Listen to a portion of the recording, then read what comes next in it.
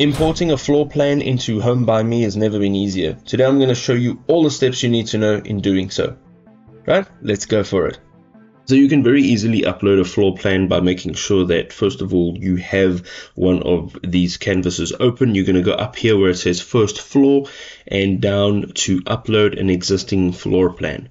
You're going to go in here now and make sure that you're selecting a floor plan, and this can be uploaded in JPEG, PNG or PDF.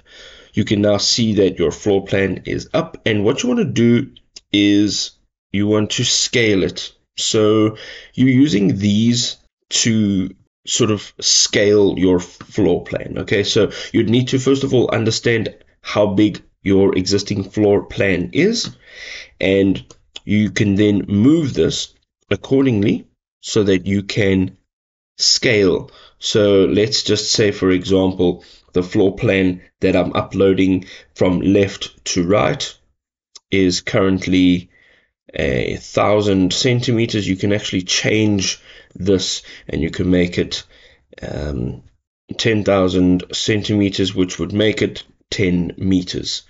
You can also change the image transparency, and this would basically allow you to change what the actual image looks like so that you can start drawing over it. Once you're done, you're going to click on validate, and you'll be able to now use this floor plan. And the reason you are using the floor plan is so that you can trace over the floor plan and create your own design within HomeByMe.